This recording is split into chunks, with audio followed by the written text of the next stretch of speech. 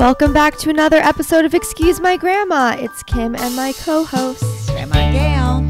I feel like my voice is going to be a little hoarse for this. I'm still getting over a cold. All right, well, it's a good voice, so don't. The listeners will like to hear it. Yeah. It was a lot going out, like being out in the Hamptons and all of that, and going to different bars out here. Like, you stand online for 2 hours at Stephen's Talk House just to be in there in a sweaty bar for an hour and get a cold, you know? Well, not only a cold, the rain was coming down, so you're lucky you didn't catch pneumonia. So, Grandma, you play cards all the time with your friends. Yes, I do. Which games, for those who don't know? Every game. I play bridge, I play canasta, I play mahjong. Kimmy, the only thing I can say about our canasta game that has really put everybody over the top is we have a local little gentleman that's running a health food store, and he has these little products that only he sells. So he has cardamom buns that are like absolutely the most delicious thing, and everybody loves them in our game. And he's got a rule. His rule is you're only allowed one cardamom bun a person. He's like a soup Nazi of cardamom buns. Yeah, what if you want to buy like a few for No, your he family? asks you who's eating the other buns. So this really He asks you? Yes, That's not his business. That's right. He says, no, you only need one. So when I was thinking about this and applying this to a date, there are rules in dating, just like in cardamom buns. You only should go with one at a time and try to enjoy. But when you only got one at a time, it made you want more than one. No, but you can't have it because that's the rule.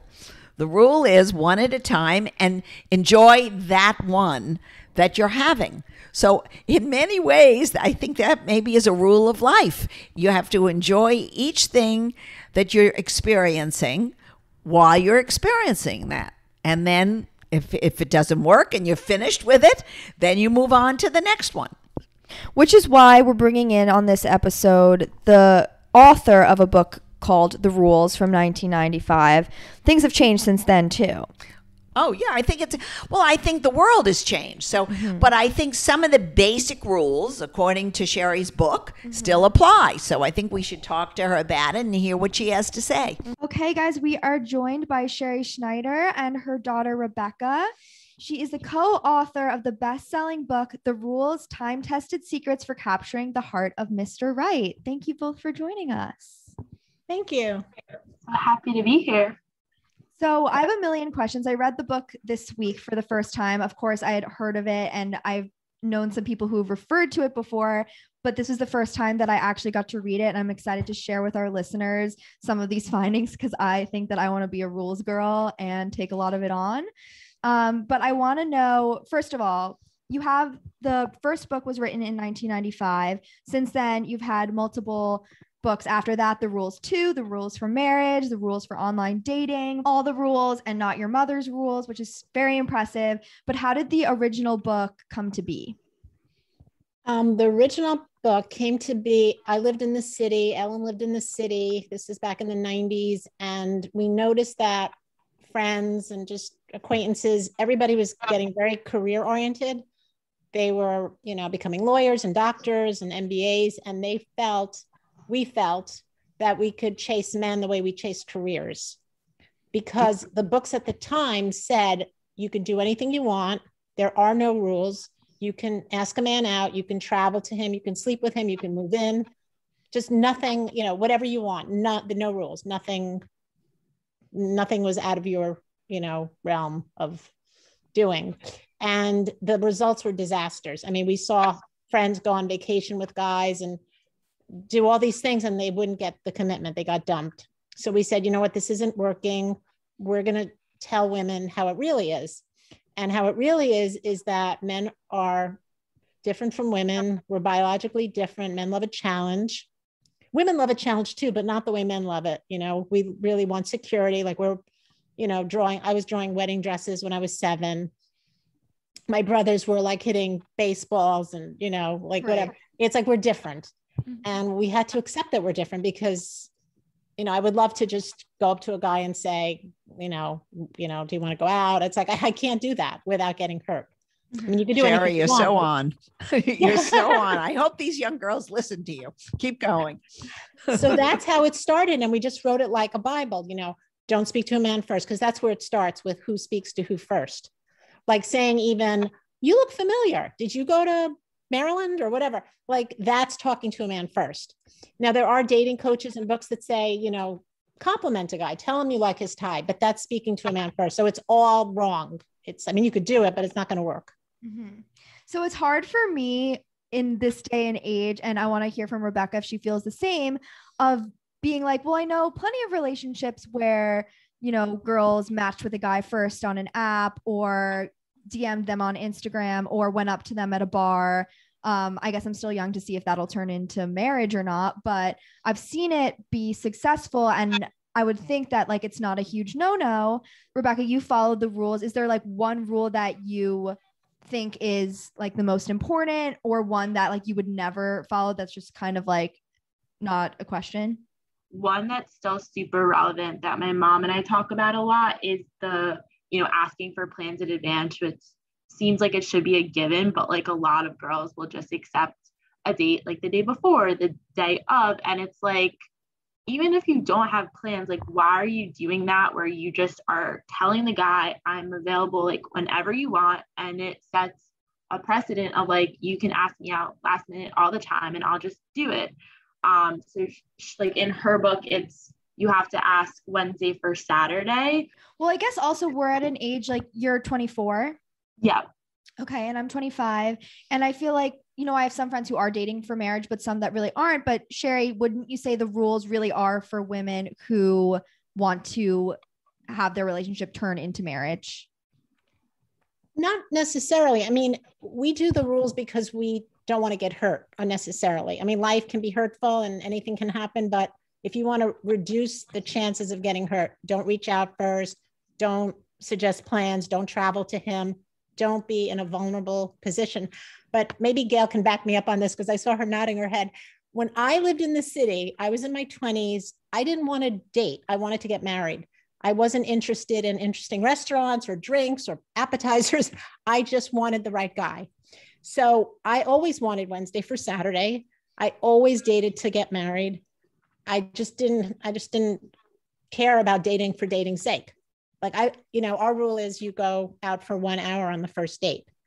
I literally, if I felt he wasn't my husband, I would just look at my watch and say, oh my God, I forgot something in the oven, and just leave after 15 minutes. And my doorman would be, what happened?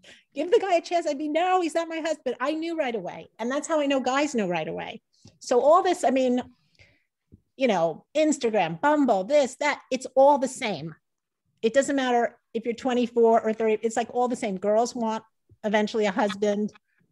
You know, all of this is like, the reason we wrote the last book is women were saying, okay, I know not to call men.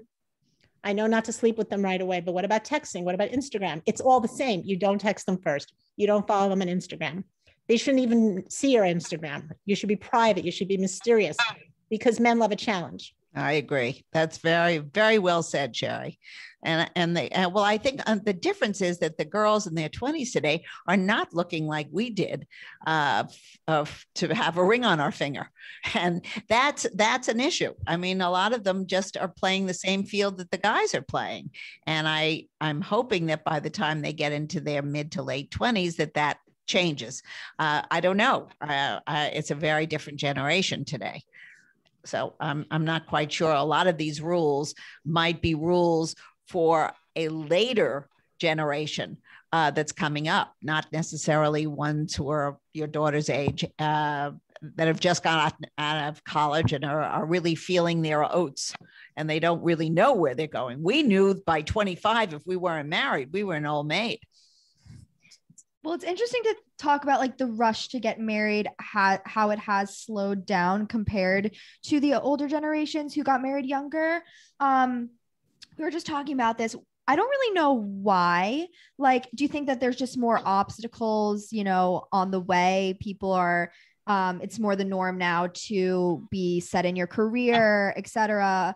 Or like people have more sexual partners than they did, and they kind of want to extend that. Like, why do we think that the rush to get married has slowed down? I don't think it's slowed down. I think the girls are not being asked. You know, if you like a guy and he's not asking to commit or saying something about the future, I don't know any girl that's going to turn down a guy who's offering to commit, who's offering to marry him. They're just not asking. So the girls are saying, oh, I'm into my career. But honest to God, I think they would get married if a guy asked.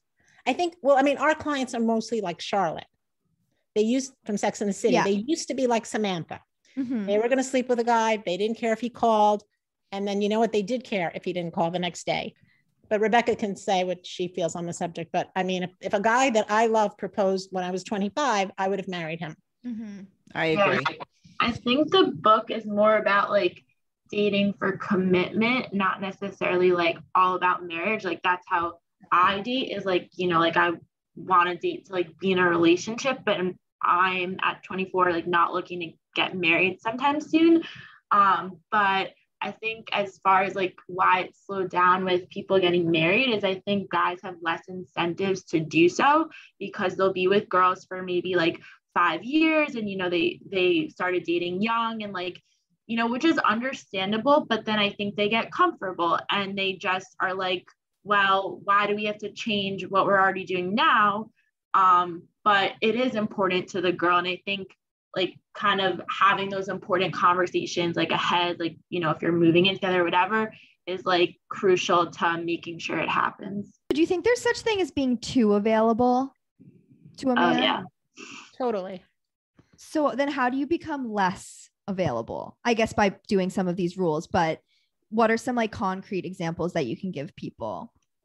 Well, if a guy asks you like Friday for Saturday or Saturday for Saturday, just say, I have plans.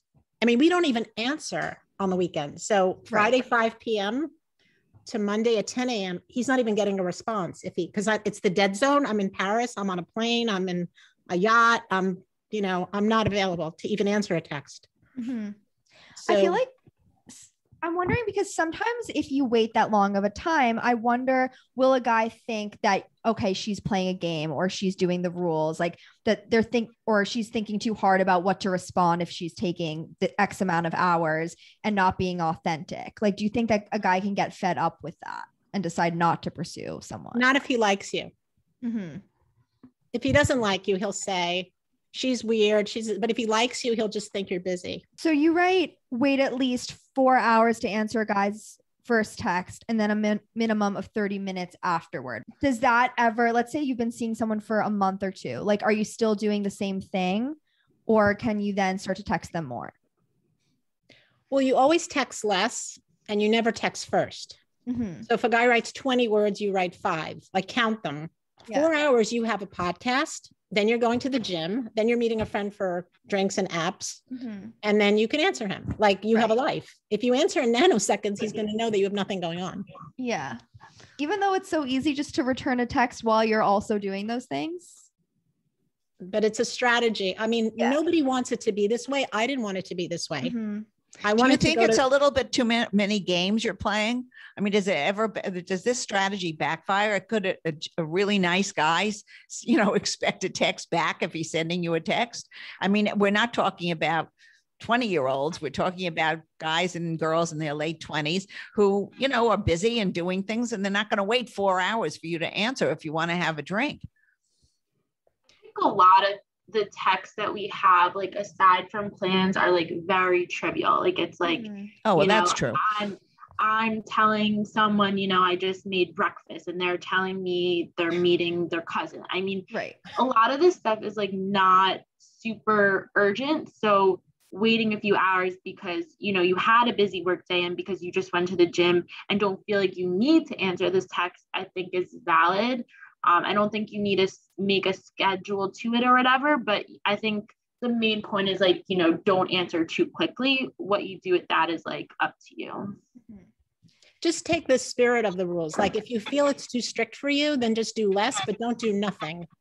Because girls most of the mistakes they're making, they're either answering too quickly or they're actually initiating texts. If they don't hear from a guy, they'll say, hey, what's up for the weekend? Or you mentioned mini golf on our last date.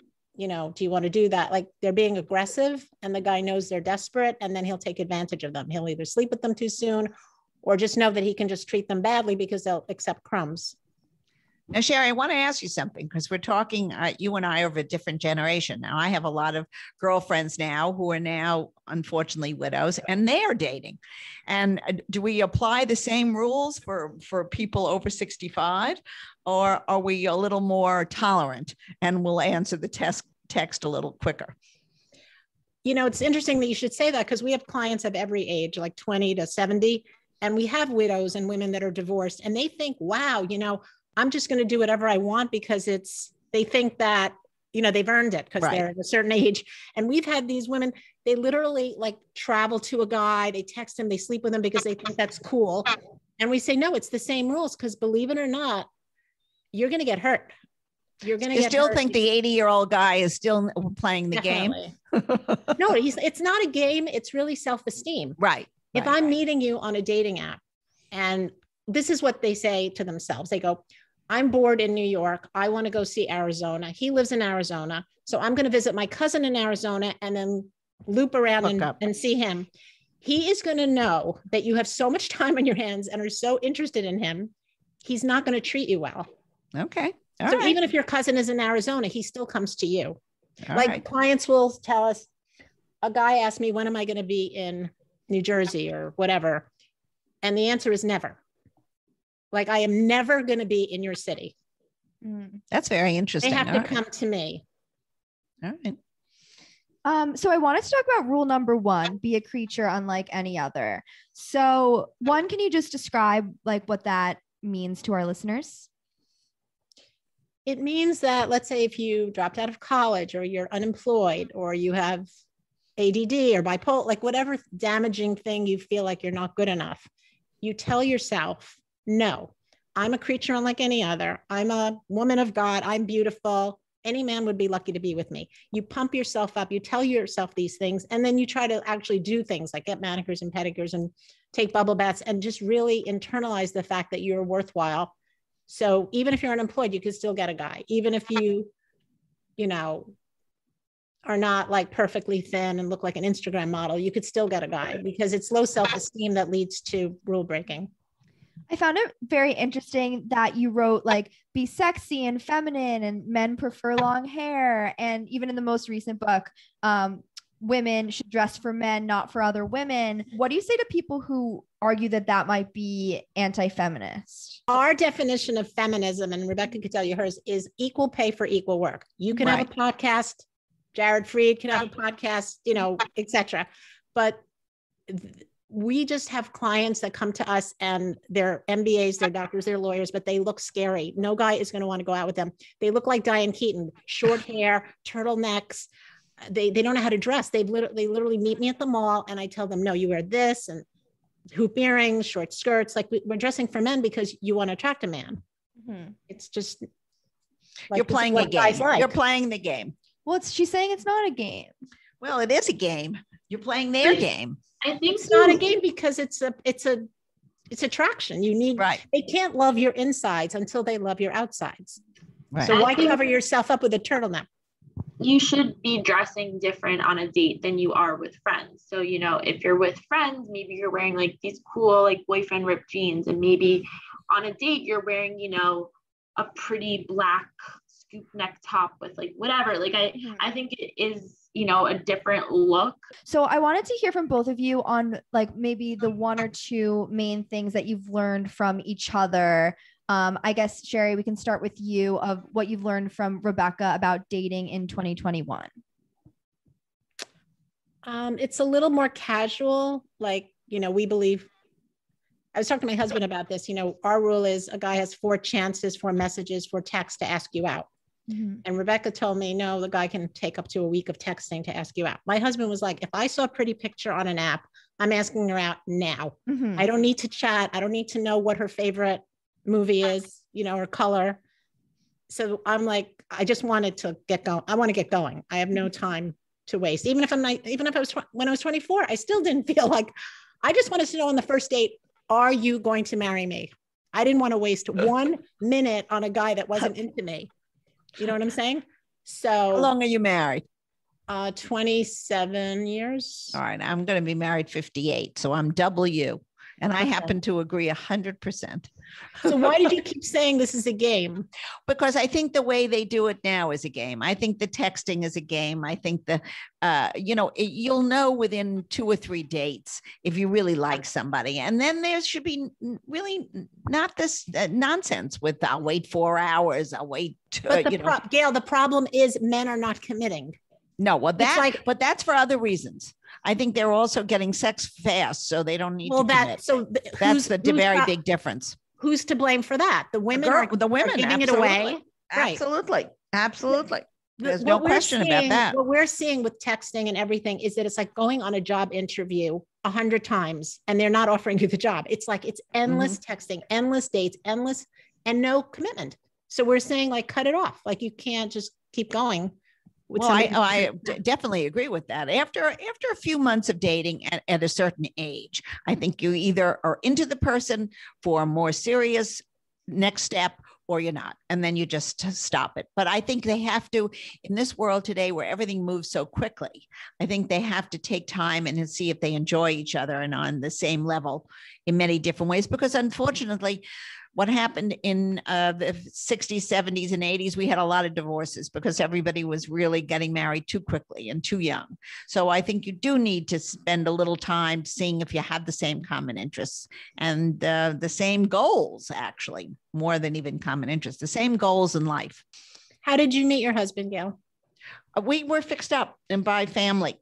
And he liked you more than you liked him in the beginning. Yeah. Yeah. So that's what I'm saying.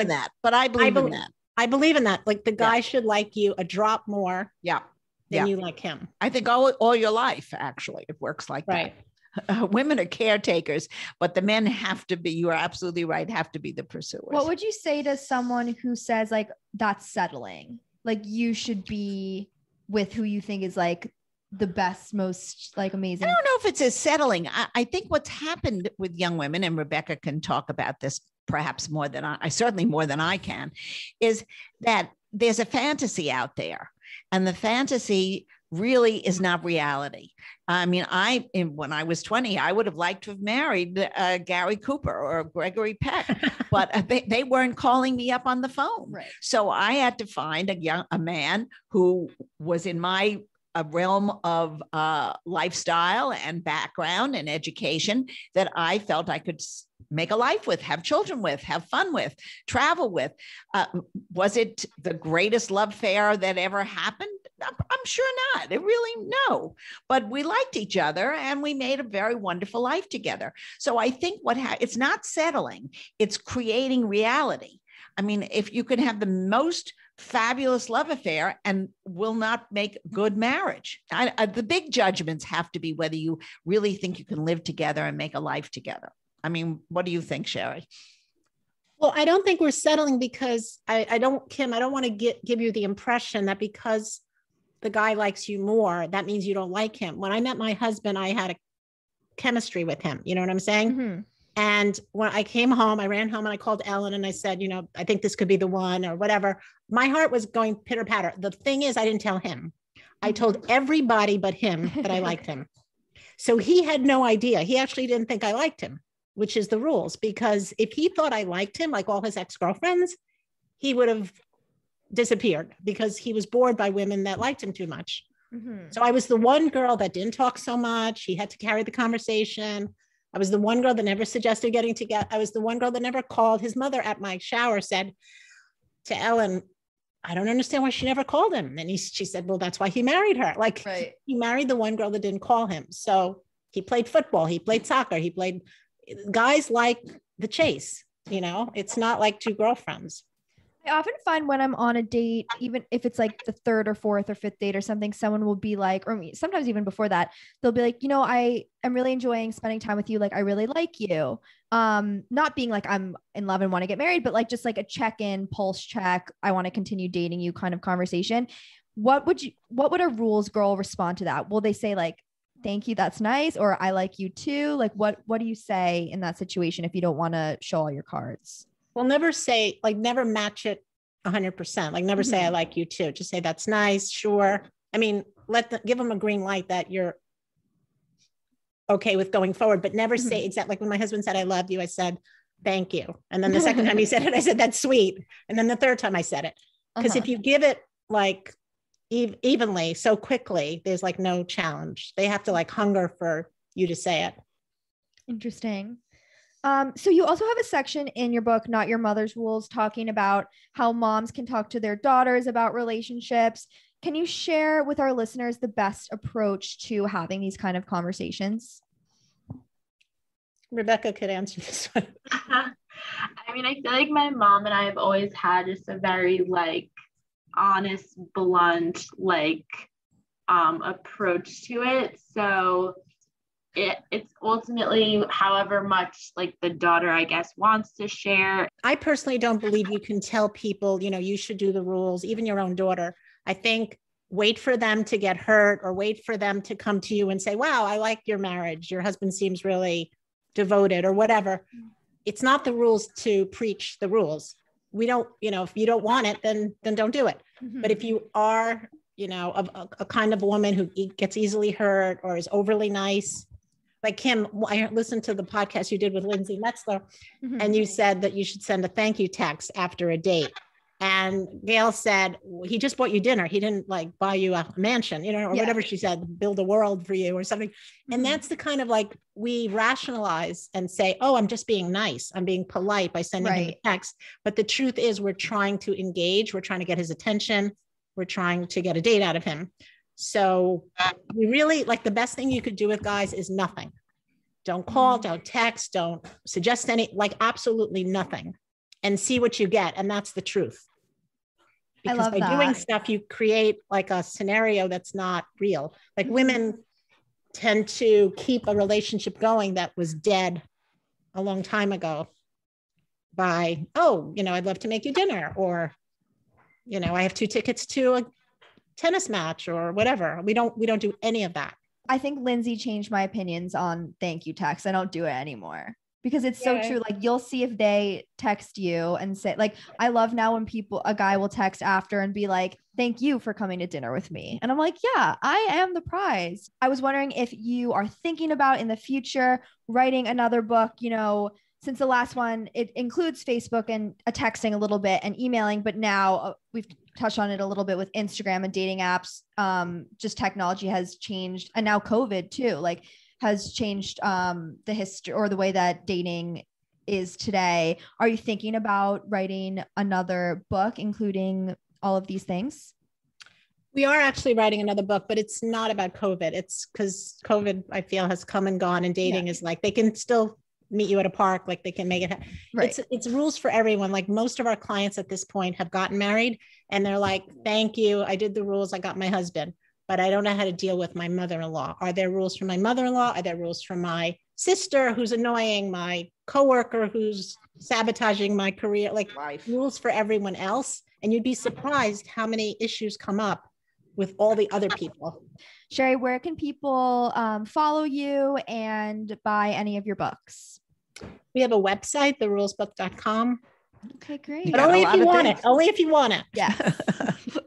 Okay, we really enjoyed talking to Sherrie. Now let's move on to our 50s movie of the week. We were trying to think of something that has to do with rules. So this week we picked Teacher's Pet, which was 1958. With Doris Day, as usual. And Clark Gable. So basically, in the movie, Doris Day her character sets up a bunch of rules in her romance with Clark Gable's character. So you guys should definitely watch. That was another great episode of Excuse My Grandma. You can follow us on Instagram and TikTok at Excuse My Grandma. Check out our website, excusemygrandma.com. Okay, see you next time.